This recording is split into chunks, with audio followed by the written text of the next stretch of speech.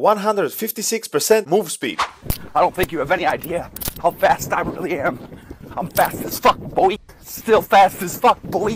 This is what you need to create the speedrun build. Handler with the Spirit of the Wolf, 10% increased movement speed.